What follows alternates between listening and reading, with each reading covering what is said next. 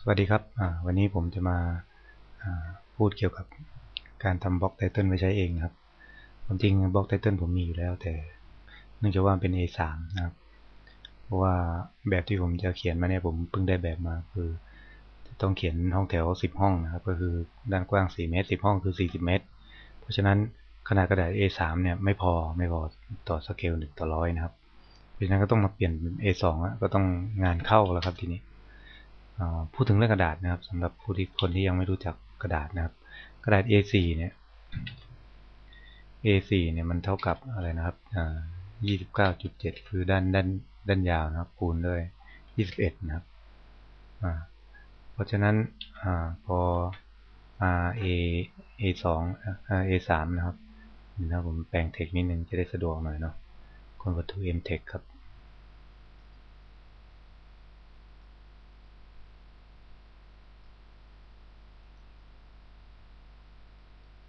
ครับพอมาเป็นA A A3 นะครับเขาก็จะเท่ากับ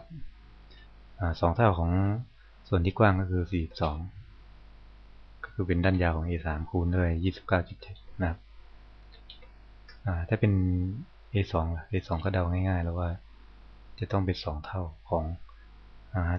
29.7คือ54จุดอะไรเนี่ยจุด4มั้ง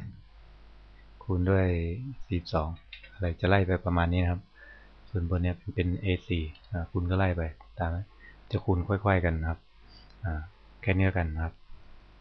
คร่าวๆนะครับอันนี้เป็นกรอบของกระดาษ A2 นะครับซึ่งทำไว้นานแล้วครับมีพี่คนหนึ่งทำไว้แต่ว่าผมจะแปลงให้เป็น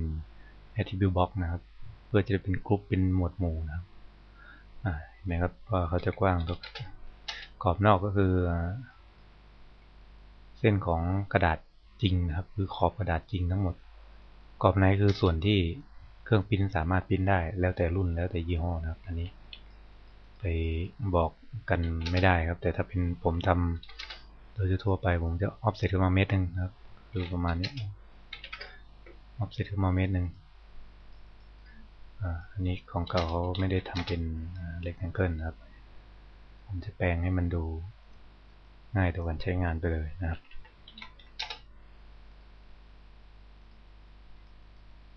เดี๋ยวเรื่องเลเยอร์ผมจะเปลี่ยนทีหลังนะครับตอนนี้เล่นบล็อกโดยรวมไม่ได้ก่อนครับ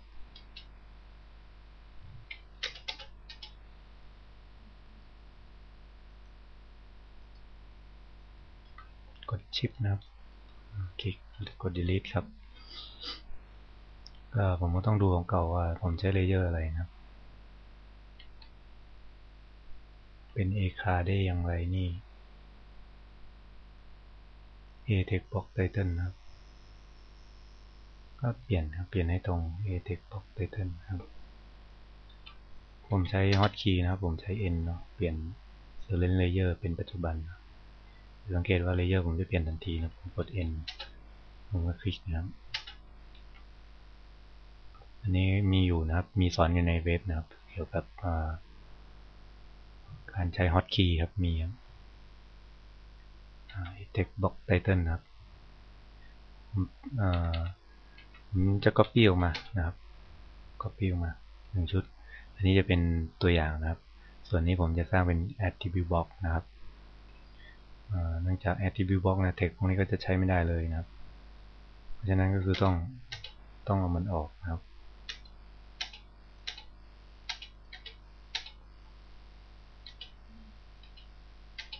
เบอร์มันจะอิงมาจากข้างนี้นะครับการเริ่มทำ attribute box ก็คือต้องไปที่ draw นะครับ draw box define attribute นะครับในการใช้เนี่ยในเรื่องของการทำ text attribute box นะเราต้องมาเลือกในส่วนของโหมดก่อนว่าจะให้เขาเป็นในลักษณะไหนครับซึ่งจะมีให้เลือกอยู่ประมาณ6โหมดนะครับในนี้ผมจะใช้วิธี lock position นะครับเพราะว่าผมจะไม่ให้ไปขยับตำแหน่งของมันเลยก็คือ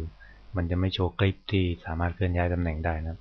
ส่วนหนึ่งก็ท่านก็ลองศึกษาดูอย่างเช่น invisible เนี่ยก็รู้อยู่ว่ามันคือซ่อนมองไม่เห็นนะครับแท็กกับป้ายชื่อผมก็จะใส่ไปว่าอะไรนะเดือดร้อนละนะครับโครงการนะครับ ผมว่าโปรเจกต์ก็แล้วกันครับโปรเจกต์ส่วนของพร้อมก็คือคล้ายว่าเป็นส่วนขยายของแท็กนะครับว่าแท็กจะใส่เว้นวรรคอะไรไม่ได้นะส่วนพร้อมก็คือว่าเป็นส่วนขยายของแท็กไปแล้วกันเนาะโปรเจกต์อันนี้ผมก็ใส่ไปเหมือนกันเลยโปรเจกต์จะได้ไม่จำสับสนนะครับส่วน default เนี่ยก็คือว่าเวลาเราทำบล็อกสร้างบล็อกแล้วเนี่ย default จะให้เขาเป็นอะไรก็คือผมจะให้เขามาทันทีแล้วว่าโครงการนะครับโครงการนะครับเสร็จแล้วเรื่องของสไตล์ต่างๆเนี่ยอย่างเช่นเนี่ยอย่างผมดูตรงโครงการตรงนี้เห็นไหมครับตรงโครงการเนี่ยชิดซ้ายแน่นอนครับเรื่องของเทคนะครับเรื่องของเทคผมก็ลืมไปว่าผมใช้เทคสไตล์ไหนบ้างนะแต่ผมใช้เป็น Cordia SX แล้วกันนะไทยไทยอิงใช้ Cordia ไปก่อนนะครับ Cordia.SX นะครับแล้วผมก็เทคไฮตัวนี้เทคมันใหญ่กว่าปกติผมก็จะใช้มัน1.175แต่มาตรฐานจริงเนี่ย25มิลนะครับคือ0.25นะครับก็คือนั่นแหละครับ2มิลครึ่งครับในส่วนของ default rotation เช็คสไตล์ผมโอเคไปก่อนนะครับแล้วผมก็คลิกตำแหน่งที่จะวางนะครับก็จะได้แล้ว text เป็นattribute นะครับ attribute นะครับไม่ได้แล้วผมก็เลื่อนออกก็ได้เนาะใช้วิธีนี้ก็จะสะดวกหน่อยนะเรามาดูว่าอันนี้เขาใช้ดูที่ property นะครับใช้ middle center เราก็ทำตามเขาเลยนะ project เราไกด์มาเป็น.225ก็.175นี่ก็โอเคแล้วเรื่องของ text เนี่ยอย่าลืมว่าเราจะใช้เป็นtext box title นะครับของ layer ต้องทำไปเลยครับจะได้ไม่ต้องมาแก้นะครับ text box title นะครับสีฟ้าก็คือในที่นี้เขาจะเข้มนะครับเขาจะทำให้เข้มผมอาจต้องใช้สีเหลืองเพราะว่าสีเหลืองผมจะปิ้นออกมาเข้มเพราะว่า text ตัวนี้จะไม่โชว์ความหนานะครับเพราะฉะนั้นต้องใช้สีในการควบคุมนะครับ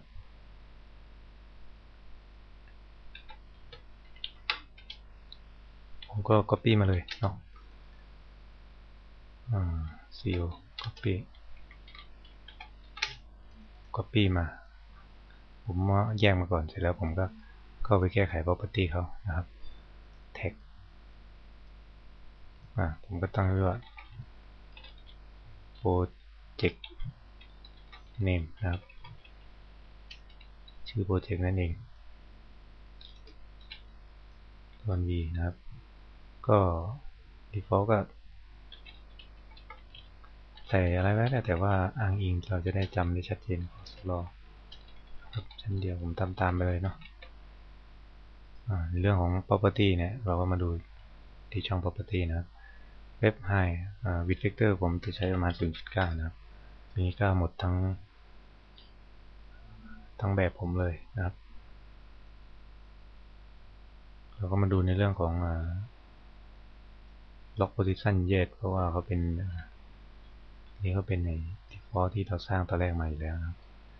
จะเปลี่ยนแต่สีนะครับแล้ว middle center ครับอย่าลืมเรามีช่องเรียนแบบ middle center ผมก็จะ move เข้ามาหานะครับแล้วก็ดูขนาดว่าเขาสูงประมาณเท่าไหร่.3แล้วก็ใช้ตรงนี้เต็มที่เลยเพราะว่านี้เทคขึ้นอยู่กับเทคครับความสวยงามอาจจะไม่ต้องทำตามผมหรอกท่านก็ลองศึกษาดูนะเห็นว่ามันจะใกล้เคียงเห็นครับเนื่องจากว่าเทคตัวนี้มันจะใหญ่กว่าเทคฟอนต์ของ Windows หน่อยก็เลยทำให้ต้องเกิดการคาดเดาหน่อยนะการเทียบเคียงนั่นเองครับ เสร็จแล้วลองบล็อกดูสมมุติว่าท่านไล่เปลี่ยนหมดแล้วนะหรือว่าท่านไล่เปลี่ยนไล่อะไรหมดแล้วก็ลองบล็อกดูเลยนี่ถ้าเราโชว์กรอบเราก็ต้องใส่ไปนะครับว่าเขาโชว์ถ้าไม่โชว์ผมก็จะใช้ layer a viewport นะครับแล้วก็ b box ผมจะเข้าเทสไปก่อนนะครับเพราะว่าผมต้องทำให้จบนะครับselect object ก็เลือกหมดปกตินะครับเสร็จแล้วก็ปิกพอยต์เนี่ยให้ท่านมาปิกมุมนี้นะมุมไหนก็ได้แต่ผมแนะนำให้มุมนี้เพราะว่าผมจะเอามุมนี้ขึ้นไปอยู่ศูนย์ก็มาศูนย์นะครับมา select แล้วก็โอเคเย็ดไปยังไม่เลือกใช่ไหมไม่เป็นไรโอเคนะครับเห็นไหมครับว่าdefault ที่เราใส่ไว้นะครับก็จะออกมาตรงกับที่เราใส่ไว้เลยนะครับเราเข้าไปแก้ได้ปกตินะครับดับเบิลคลิกเข้าไปแก้อยากแก้ตัวไหนก็ดับเบิลคลิกตรงนั้นเลยครับนะครับแค่นี้ attribute box นะครับส่วนตรงนี้มันจะเข้าไปแก้ไม่ได้เพราะว่ามันไม่ใช่ text attribute นะครับก็ไม่ยากครับเกี่ยวกับ attribute box ก็มีเท่านี้ครับแต่ส่วนเรื่องของการทำ attribute box ที่ว่าไปควบคู่กับชิ้นงานอย่างเช่นท่านทำโบอะไรสักอย่างนะผมยกตัวอย่างครับถ้าเกิดเป็นโบเป็นอะไรเราตั้งไปชื่อเสร็จแล้วเราจะนับโบด้วยวิธีการให้รายงานเป็น Excel เนี่ยเดี๋ยวครั้งหน้าแล้วกันผมจะบอกนะครับว่าทำไงเดี๋ยวเอาทีละขั้นตอนเพราะว่ามันจะนานนิดนึงนะครับก็ขอจบเกี่ยวกับ attribute box เท่านี้ก่อนนะครับสวัสดีครับ